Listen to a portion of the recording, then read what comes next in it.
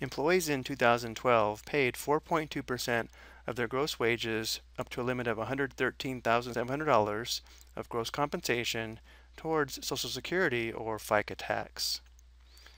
This 4.2% is only true for 2011 and 2012, after which it returns to 6.2%, which is the same percent that employers pay. How much will someone earning $61,000 a year pay towards Social Security out of their gross wages? So there's a lot of information here, but since the $61,000 is below the limit of $113,700, our goal here is to find 4.2% of $61,000. So to simplify this, let's just write that question. What is 4.2% of $61,000? To solve this percent problem, we can use a percent proportion or a percent equation. Let's use a percent equation using our keywords here.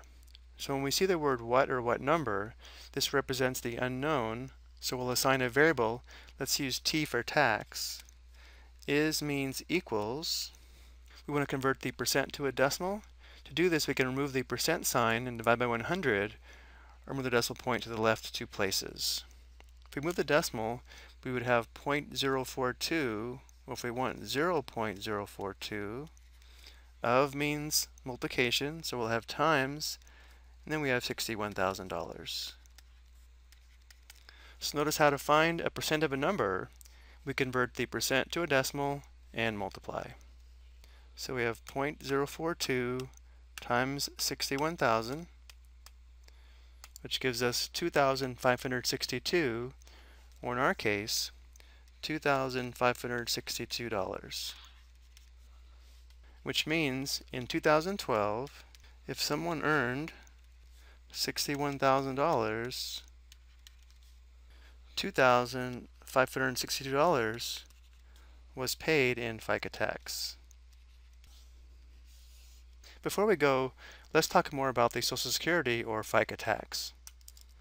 For 2013, employee share of the Social Security portion of the FICA tax goes back to 6.2% of gross compensation up to a limit of $113,700 of gross compensation, which means any money earned over this amount is not taxed at 6.2%.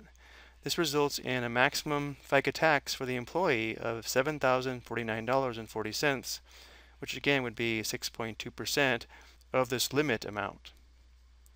This limit, known as the Social Security wage base, goes up each year based on the average national wages and in general at a faster rate than the consumer price index. Let's take a look at the amount of tax paid based upon how much somebody would earn. Notice here, if someone earns $50,000, 6.2% of $50,000 is $3,100. If someone earns twice that amount, or $100,000, still below the limit, they have to pay 6.2% or $6,200.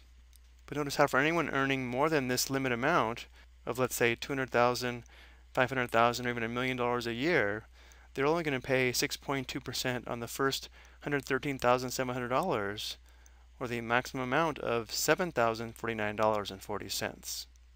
So this does bring up the question as to whether this is fair. Is it fair that someone earning, let's say, $1 million doesn't really pay that much more FICA tax than someone earning only a tenth of that, or $100,000? So this could lead to a good discussion about whether our tax laws are fair. I hope you found this helpful.